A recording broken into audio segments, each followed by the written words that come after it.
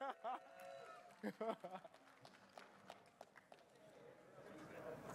I ready?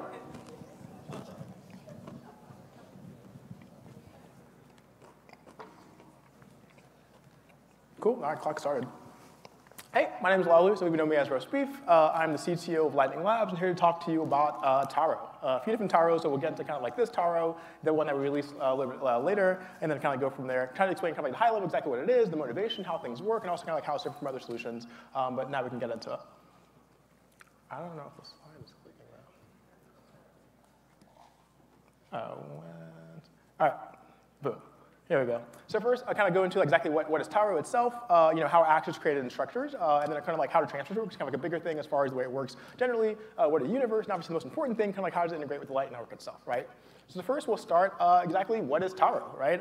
Here's the little shout out. So taro is actually a root vegetable with a taproot structure. It's eaten across many parts of the world, Africa, South America, Asia. It's actually one of the most like ancient kind of like staple crops, going back thousands and tens of thousands of years. That biological one is actually something from like the 16th century. It's a great source of manganese, potassium, and also fiber. So here, for the Bitcoin vegans, Bitcoin vegetarians. And actually, Nigeria is one of the largest producers of taro in the world as well too. On the right, you can kind of like see some different depictions. That's the actual taro plant. These chips here. And bottom right is something I eat, way back in the day. Like it's kind of like yam, what we call it in Nigeria, and egg. That's like a big meal, basically, like kind of like a very easy thing to do, and it's really tasty as well too.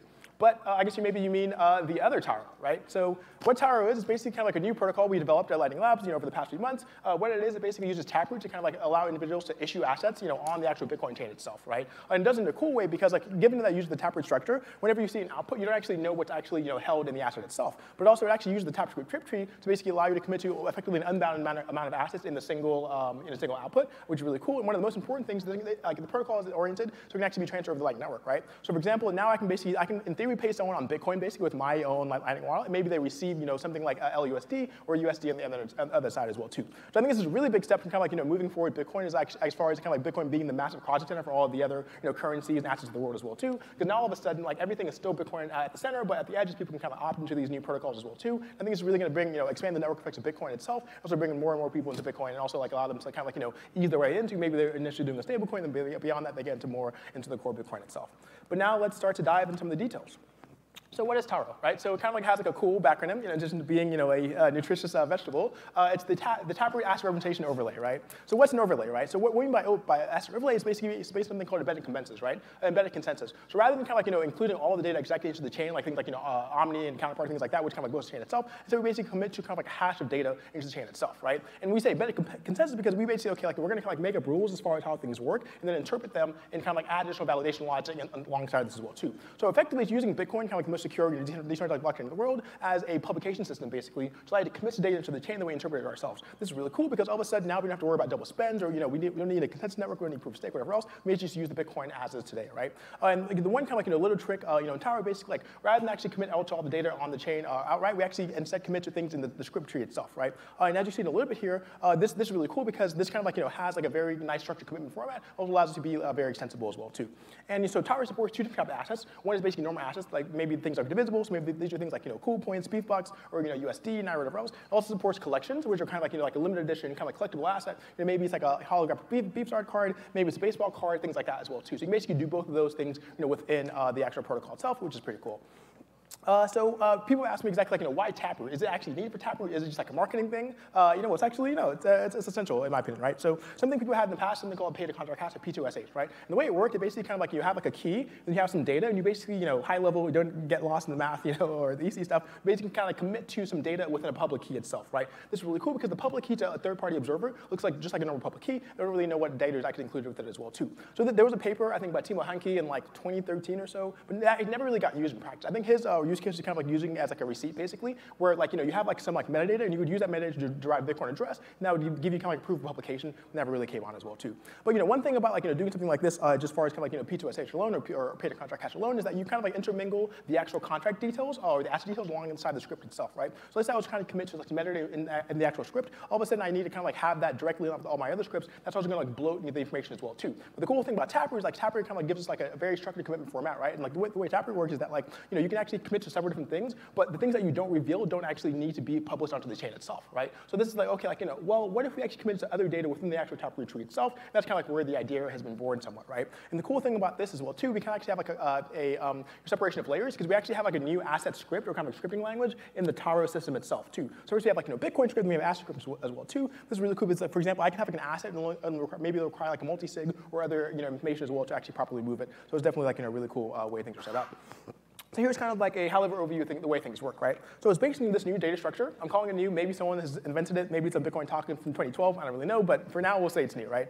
So it's basically something called a Merkle sum sparse Merkle tree, right? And what a Merkle sum tree is, like, people have seen Merkle tree before. You kind of like have like a series of items. You hash them up pairwise, so you have like an initial root hash itself, right? But the Merkle sum property basically allows you to kind of like commit to what exactly is like a value, right? So now alongside like committing to a hash, I'm also committing to a value. So let's say I have like a series of elements that all have like a value of 1. The root of the tree commits to 4, right? Now let's say I can say, okay, well, prove to me you have an element of the tree. You give me the actual hash of the data itself, but you also give me this value. Whenever I combine the proof up, I actually add that value alongside of it as well, too. That's a really cool thing, because in the concept of Taro, we're going to be using this for things like, okay, I want you to prove to me that you have 5 beef bucks, right? You can basically prove that to me as well, too. The other thing we use in Taro, this also lets me ensure that whenever we do transfers, there's not actually asset inflation going on, right? I want to make sure, okay, you sent me 5, you should have 3 left, right? You're not actually making anything out of thin air on the other side. Then the other part we have is a sparse Merkle tree. So this is kind of like another thing. Sparse Merkle tree is effectively like an index, over kind of like a key value set of data, right? So the way it works is like Merkle trees are kind of like a list. A sparse Merkle tree is basically a key value map, right? So what we do, we basically take a hash and we navigate down the tree going left or right depending on that 1 or 0. So if it's 0, I go left. If it's 1, I go right. And then we go all the way down 256 levels because it's 256-bit tree, and we get into like kind of like a unique location within the tree itself. This is really cool. The one other cool thing about sparse Merkle tree is the way it works. We can actually do like a very efficient proof of non-inclusion, right? So for in this case, like one other thing I skipped over just now is like all the elements are initially nil, right? So for me to prove to you that something's not in the tree, I show you a path down to a nil element, right? And that means, okay, well, it's not actually in the tree. This is really cool. Because otherwise, if you're doing for Merkle tree, because it's actually like insertion ordered, I maybe would need to give you a bunch of other leaves aside and things like that as well, too.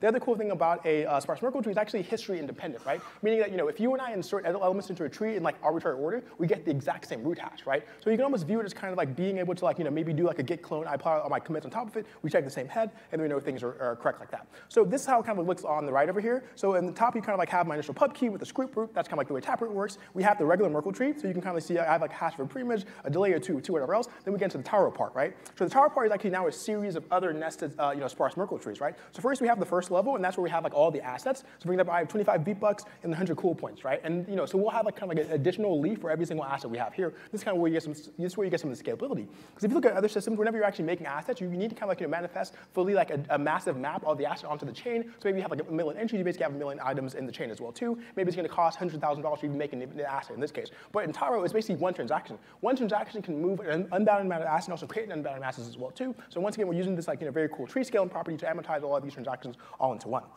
Then when we go to the next layer down, then we have like the actual, where the assets are stored, right? So that layer is now like using basically like a script hash or the asset key to store the individual values. So if you see that I have like 10 beef bucks and the 15 beef bucks, and then when I hash those up, I get 25 as well too. And then the final layer is basically this like asset, tree or leaf TLV, right? So TLV is a format we made from the Lightning protocol. It's similar to like a protobuf. It's kind of like an extensible key value, system. So it's really cool from that point. And the way everything works is that like you basically need like an asset ID, right? So this is kind of like one of the tricky parts. I think we found a really cool solution to it. Typically in other systems, there's kind of like a global system, or maybe the contract system is actually aware of like a contract hash or an asset ID. But in Taro, we basically need all the asset IDs to be unique. So it's okay, well, how do we get a unique value? Once again, we basically use the blockchain itself, right? Something called BIP34 back in the day, they kind of like fix an issue in Bitcoin itself, basically make sure every single transaction is actually properly unique, right? And the way they do this, the combination transaction now commits to the height, of the actual block, which makes things unique. Don't need to get to that too far. But now because we're able to say, okay, well, we can use that first input, call it the genesis point, apply the asset tag, which maybe is like the name of the asset, maybe it's like hash or something else. There's some asset metadata as well too. And then all of a sudden we can basically use that to have like a unique identifier, right? And we can actually ensure this is like globally unique because we know the assets aren't going to be repeating. So we know the genesis points aren't going to be repeating in the chain because you never repeated TXID. So that's kind of like how we do something to get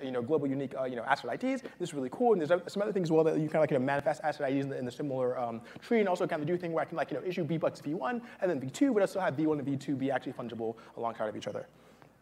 So one of the questions, okay, like exactly how do transfers work, right? So I mentioned a little bit earlier that things are kind of like Bitcoin-like, and they kind of like really take up from like Bitcoin design principles as well too. One of my goals, creating this new system was to make it very friendly to Bitcoin developers, right? It should be, it should feel very native. I don't want to like learn some new language or VM paradigm. I just want to like use all my existing tooling, and the way we set things up, basically everything can be reused for the most part, right? So like I was saying, alongside the TLV, we actually have like inputs and outputs, right? The outputs are kind of like my splits, similar to like a UTXOFR. They also have inputs, right? And the inputs themselves are actually like another version of like a witness, right?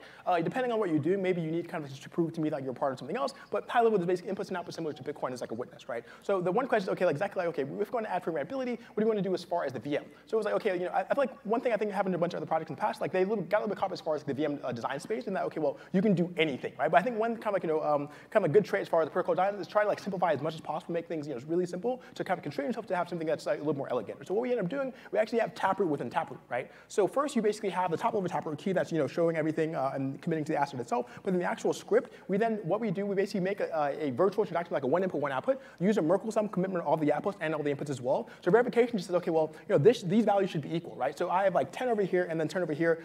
So like if you give me like 10 and 15, I know you're inflating something, right? That's a really cool thing. Then we basically take that transaction and we actually run it through the regular taproot script VM. So we basically gain all the capabilities of taproot today without really having to writing new code, and we know this stuff has been very, very well reviewed as well too. So this is basically the version 1 system, version 0 depending on how you're counting it. But in the future, we can actually add new functionality. So we could add WASM, we could add an entirely new VM, or we can basically even introduce things like we can add covenants or even add new opcodes at the Taro VM layer, which is really cool as well too.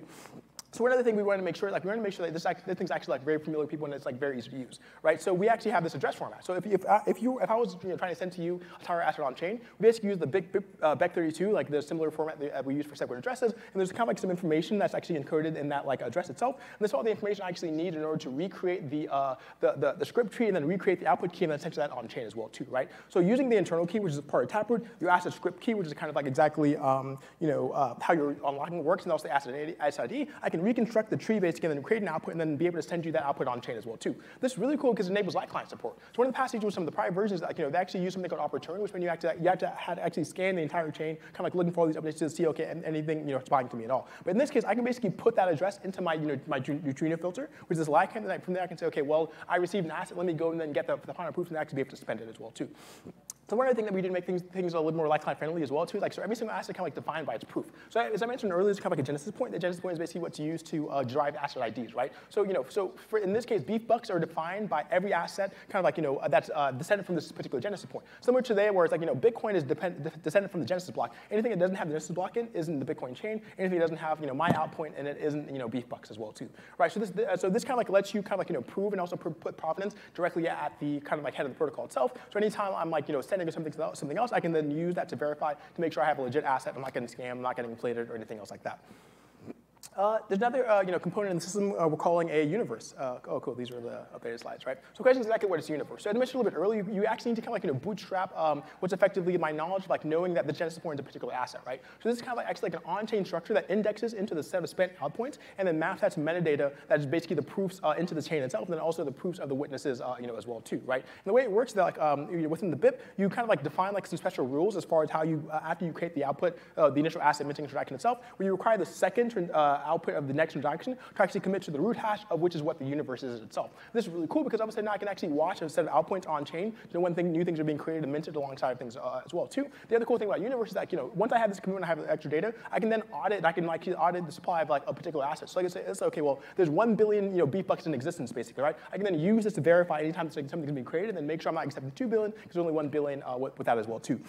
So the cool thing is like, someone can kind of like maintain like a canonical universe. You can view it as kind of like a federated matrix server, maybe kind of like a Git repo. But at the same time, because SMTs are history independent, I can collect all the data myself and also make sure I'm verifying that we have the exact same hash. So this is kind of okay, well, everyone can kind of run the number and actually audit supply all the assets in real time as well, which is another really cool trait about it as well. Then you can say, okay, well, I can also kind of combine multiple assets, multiple universes into a multiverse, which is kind of like keeping track of multiple assets and maybe some of the history as well too. There's one other system in there, which is calling a pocket universe, which is basically a way to kind of like aggregate a bunch of proofs, as far as transfers off chain, right? So you kind of have like a federated system. Maybe someone's like making a game, and the game is close to us anyway. Like maybe we have like some trading card games that's part of the game itself. The operator can basically run this pocket universe, and we can actually save a bunch of transfers because with a single transaction, they can do effectively an unbounded number of transfers within the system as well. There's different things I'm throwing around as far as making it possible to exit things as well, and then also different flavors as far as security model. So here's the big question: how does Taro work on LN itself, right?